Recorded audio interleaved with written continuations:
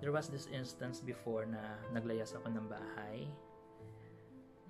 So, ang tagal kong humiwalay sa kanila. Siguro 2 years din yun. Tumira ako sa Sampaloc, Manila.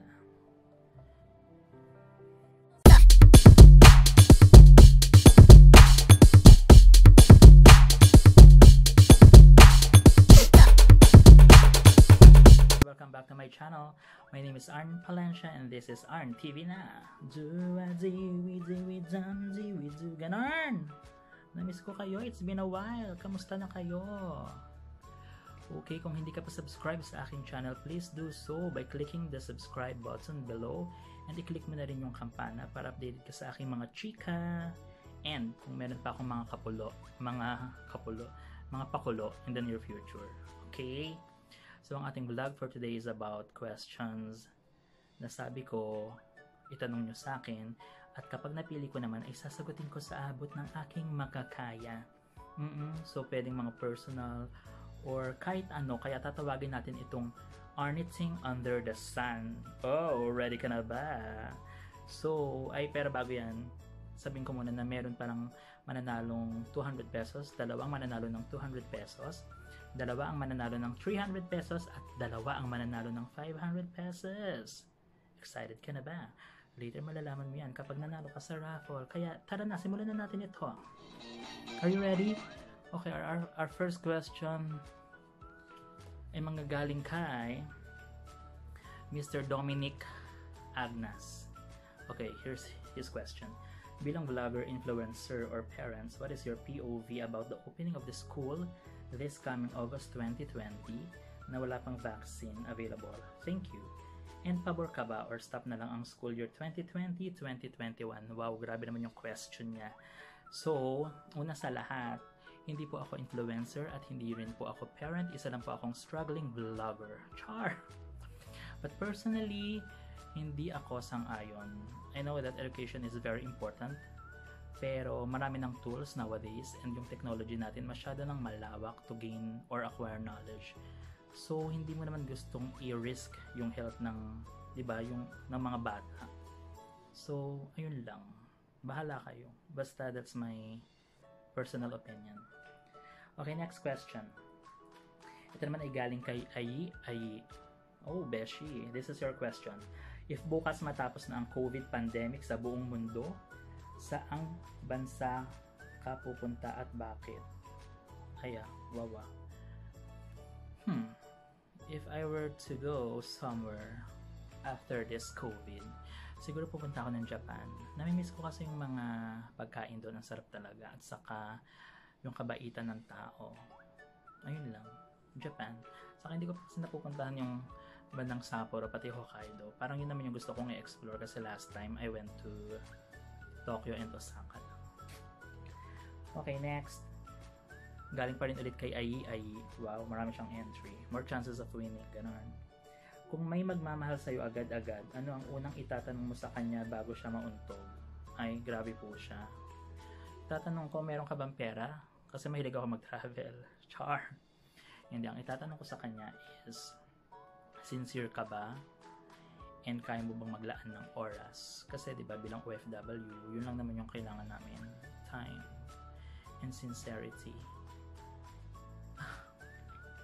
Can't continue anymore. Hindi, ayun. Kasi diba, yung mga material things, hindi naman sa pagmamayabang, kaya naman nating bilhin yon or i-provide, and hindi rin naman ako materialistic. I just want some time and sincerity. Yun lamang. I hope I answered your question. Next question is from Buweza. Kay Babes. This is my friend. And here is her question. Kung bibigyan ka ng pagkakataon na may makasama ka sa mga ex mo, sino yun at bakit? Wow, this is a personal question that needs a serious answer. To be honest, kung meron akong babalikan na ex, siguro si John Miranda. Wow, talagang sinabi ko. Hello sa mga taga-Dandan dyan. Kasi, bakit siya? Kasi iba yung pinagsamahan namin. Alam mo, when you love someone na kasama mo siya sa mga panahon na wala ka pa, struggling ka pa, ang hirap kalimutan yun. Hindi ko naman sinasabi na nasa taas na ako ngayon, di ba?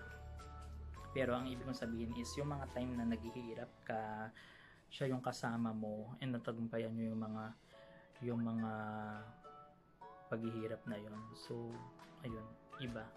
Saka parang siya lang yung lalaki na iniyakan ako ng 3 beses. Ganda ko, di ba? Lalang. So real and genuine. Wow. Okay, next question na tayo. This is from Brian Balmedina. Hi, Brix. This is your question. Kung bibigyan ka ng chance maging tunay na babae, okay ba ito sa'yo? Pero iba na ang magiging pamilya mo? So this is a question about happiness versus family. Ako, hindi sa pagiging hipokrita because I'm a girl. Mas pipilin ko syempre yung family ko. Hindi ko naman hinangad na maging babae. Aanhin mo yung pagiging babae, di ba? Or maganda kung wala ka namang true love from your family. So, pamilya tayo. Team kapamilya. Ganon. Next question. From Janine Enrera. What is the nicest thing you've ever done for someone else? Alam mo, marami naman tayong mga bagay na nagagawang kabutihan sa ating kapwa. I know, hindi lang naman ako. All of us, once in a while, di ba nakagawa tayo ng mga magagandang bagay. Pero para sa akin, the nicest thing that I've done for a person is yung magbigay ng time sa kanya. When someone needs someone to talk to, hindi ako nagdalawang isip magbigay ng time. Kasi hindi sa lahat ng tao, sa lahat ng pagkakataon, nakakahingi tayo ng time. So, pag nag-alat ka ng time sa isang tao, that means mararamdaman niyang mahalaga siya. So, ayun. Next question is from Richie. Richie de la Cruz. Ano yung pinakamasakit na nagawa mo sa isang tao na you never had a chance to redeem yourself, or kahit you were able to say sorry, you still feel guilty every time you remember what you did? Grabe naman tong question na to, but I'll be honest with this one. Ang ginawa kong pinakamasakit sa isang tao, hindi naman ako perfect. And I know lahat tayo, hindi naman tayo perfect. So meron din tayong mga bad sides na sometimes hindi naman natin napipigilan. Siguro ito yung isang parang pagkakamali ko before. I backstab a friend. Yes, I did that. Pero hindi rin naman kasi siya dahil sa pagiging masama. Siguro nagkamali lang din ako ng mga taong pinagkatiwalaan. So it's just a issue of miscommunication, misunderstanding. Pero ayun, up to now, hindi na ata nabalik yung friendship namin. Not even trust. Kasi after ko sa kanya humingi ng sorry, hindi na siya sa akin nakipag-communicate, which I respect naman at naiintindihan. And pero kung nasan man siya ngayon, she's doing well. Actually, sikat na siya ngayon. And I should give it to her na talaga namang she's doing a very good job. So, deserve niya ang success na meron siya ngayon. That's it. Next question. Grabe yun na. Next question, ito na. From Duquesa Villalino. Yes. Should we really blame the government if the cases of COVID is not dwindling? Hehehe, lab ma. Of course, definitely. Not totally, but partly to blame. Kasi for me, alam mo, parang sa family yan eh. 'Di ba? Pag yung mga anak mo, kung yung mga anak mo is may nagawang masama or napariwara, 'di ba? Sino ba yung sinisisi ng tao? 'Di ba yung mga magulang sasabihin, hindi mo pinalaki ng maayos, hindi mo ginawa yung part mo kaya naging ganyan. So parang ganun din sa government, 'di ba? Kaya nga natin sila binoto eh. And kaya nga sila tumakbo just para gawin yung trabaho nila. Otherwise, bakit pa sila tumakbo, di ba? Kasi yung pagtakbo nila, dun pa lang tinanggap nila yung responsibility, di ba? Lalo na ngayon sa panahon ng COVID, dapat they are the one who are monitoring the situation, they are the ones planning for the solution, ganun. Kasi kung hindi, ba't kailangan pa natin ang government? Ba't pa tayo bumoto? Di sana tayo-tayo na lang, di ba? So, it is the government na dapat sisihin talaga. Although, syempre, meron din naman tayong part as mga mamamayan. Ganon. So, that's my take on that.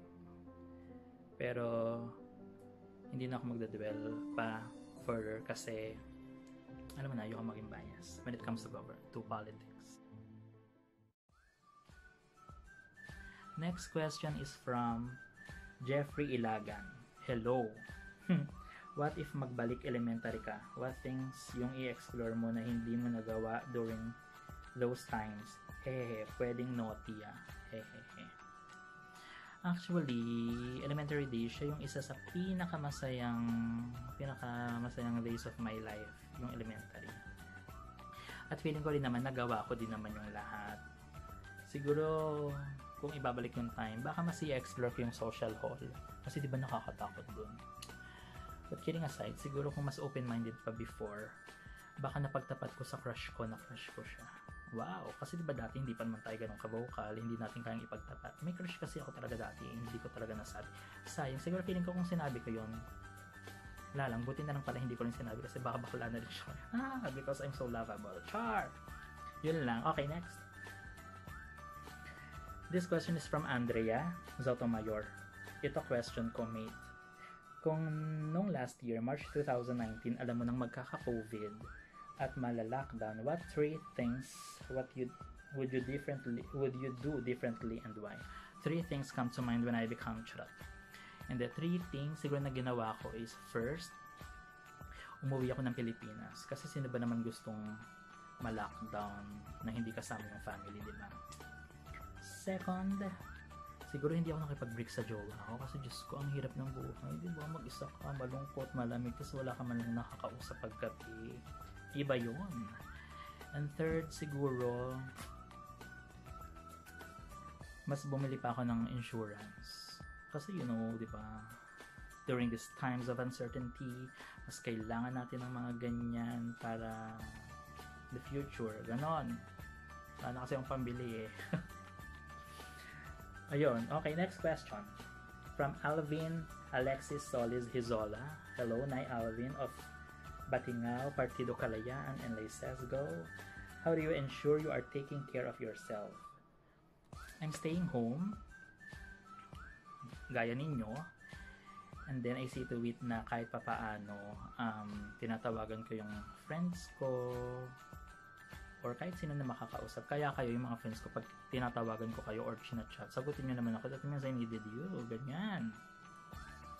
And pag lumalabas ako for grocery para sa food, fortnightly or every 2 weeks, ganun, para mas lower yung risk na yung virus, diba? Para hindi tayo makakuha. That's it. Next question is from Grace Cavallero. Dumating na ba sa punto ng buhay mo na para kang nawasak? Nakala mo di na mabubuo dahil sa mga taong mahal mo? Of course! Dumating na ako sa ganitong point ng aking buhay. Actually, ano mo pa to, parang tunay na pamilya mo pa, di ba? Kasi lahat naman, wala namang perfect family. And lahat naman tayo dumadating sa ganitong point ng buhay. So, yes, I've experienced this. And it's so hard and it's so painful, but you will learn from it. Next question na tayo. Next question is from Laika Aureliana. This is her question. Kuya Arn, here's my question po. Haha. Kung bibigyan ka po ng chance itama yung pagkakamali mo dati, ano yun? At nagsisisi ka ba na nagawa mo yung ganong pagkakamali? Yes, there was this instance before na naglayas ako. Umawalay ako sa aking family at tumira ako sa Espanya, Manila for about 2 years. Yun yung time na si mama ay meron ng partner na ay ang aking tatay na ngayon na si Kuya Mon. So syempre initially, di ba, bilang anak, hindi mo matanggap na parang may bago ka na namang tatay, ganon. But eventually, matututo ka at malalaman mo na kailangan mong pagdaanan yung mga ganong bagay kasi mas mamimiss mo sila, mas mararamdaman mo yung absence nila, and mas malalaman mo na mahalaga ang family. Okay, next question. Janine Enrera, naranasan mo na ba na akala mo nakamove on ka na, pero kapag naiisip mo siya, bumabalik ang lahat at nasasaktan ka? Of course, ilang beses, Diyos ko dahil. Yung pumunta ako ng Boracay, namimiss ko siya. Ayun lang, char. Okay na yun. Next question. From Cheya Briny. Do you have any plans of having your own child in the near future? No. To be honest, wala akong hilig sa kids, sa mga bata. Although mahal ko naman yung mga pamangkin ko, no? But kung meron akong magiging partner in the future at kung gusto niyang mag-ampon, why not? Feeling ko kasi kung sa sarili ko lang, wag na. Kasi mamaya lumaki yung bata, diba? Tapos pogi. Tapos mamaya maging jowa ko lang. Ay! Wag yun, bad. Next question is from Joey Verdadero. Ito ang kanyang tanong. Ano po naging motivation mo para maging successful?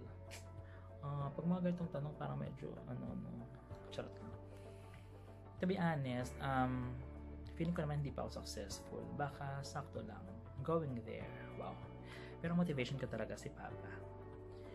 Kasi si Papa, bago siya mawala, lagi niyang sinasabi na pinanganak kang mahirap, pero hindi mo gugustuhin mamatay ng mahirap. Siyempre, gagawa ka ng way. Gumawa ka ng paraan. You need to work hard para magawa mo yung maabot mo yung gusto mo. Yan. Next question is from Arman Duran. What are you most grateful for? Alam mo, ang hirap ng question na to be honest. Kasi parang napaka-normal na lagi natin sinasabi na we are grateful for our life, for our family.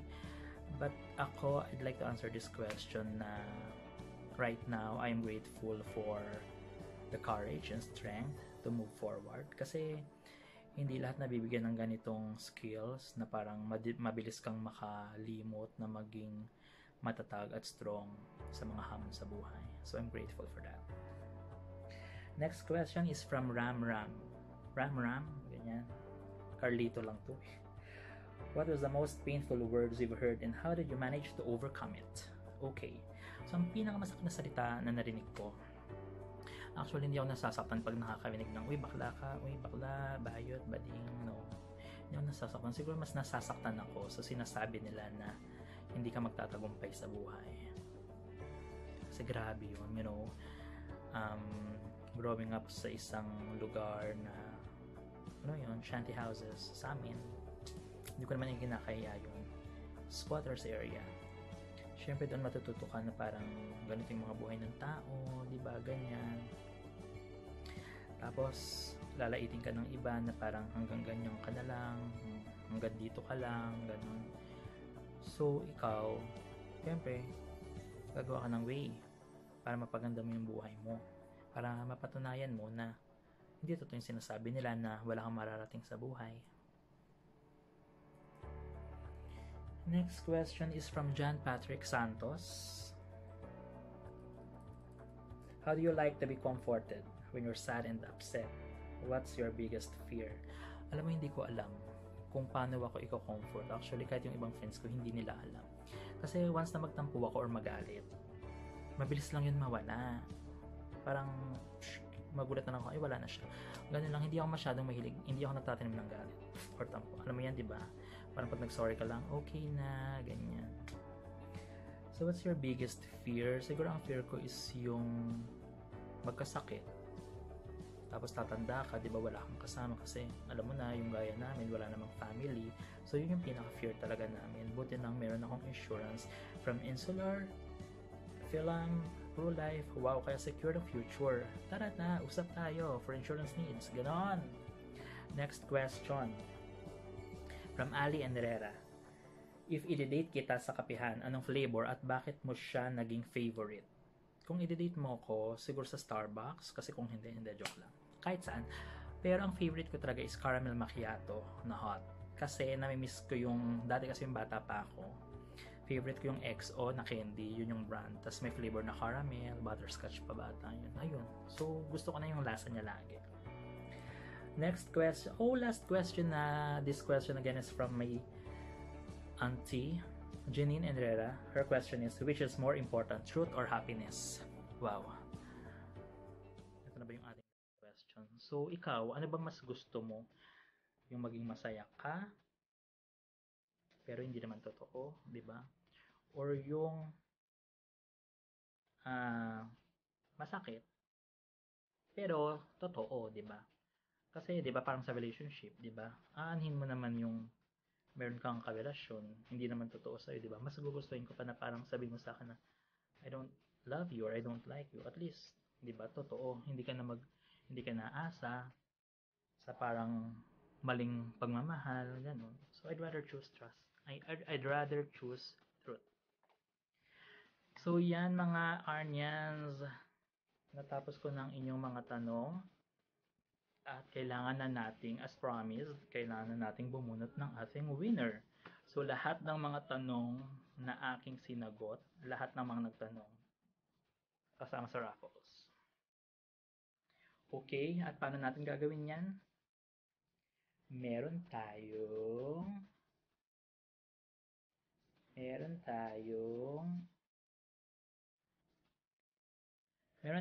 spin a win. Charot.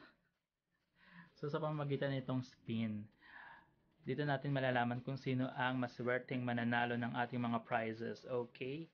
So, just to make sure na lahat ng pangalan nyo ay nandito, para hindi maging unfair, ayan, titigan yung mabuti. So, we have Ram here, Armandoran, how do you pronounce it? Let me show it to the camera.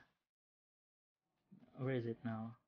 Briney, Grace Cav, Janine Enderera, Alvin Hizola, Jeffrey Ilagan, Duquesa Villalino, correct, right? Brian Balmedina, Ai, John Patrick Santos, Joey May Verdadero, Laika Aureliana, Andrea Sotomayor, Richie De La Cruz, Bueza Rizalin, Dominic Agnes, and Ali Enrera. There you go. Nandyan po lahat ng pangalan ninyo. So, i-spin ko na. Are you ready? But before I proceed, I just like to inform you that to be able to claim your prize, I need you to comment something or to acknowledge na nanalo na kayo in the comment section below, and then you have to share this video and then PM me your bank details. Okay? Here we go. Our first winner of 200 pesos ay walang iba kundi si, how would I do this? Kailangan pala pindutin ko yung pin, no? I spin. Ready na ba kayo? Ang ating first winner of 200 pesos ay si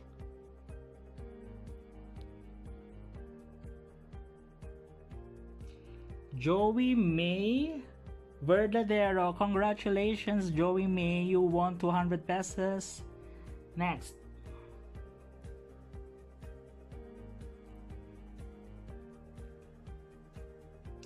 Duquesa Villalino. Nanalo ka rin ng 200 pesos. Okay. Pumunta na tayo sa 300 pesos. Come on. Let's spin it.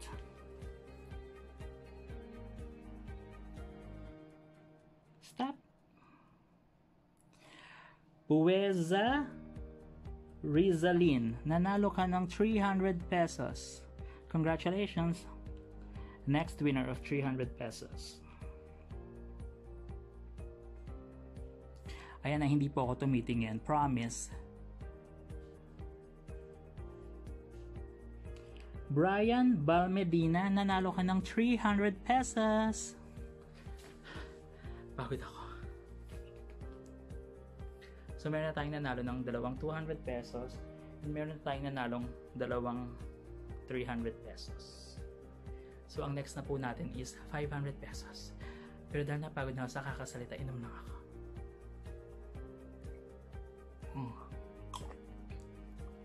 Tarap. Okay, ready na ba kayo for the 500 pesos? Here we go.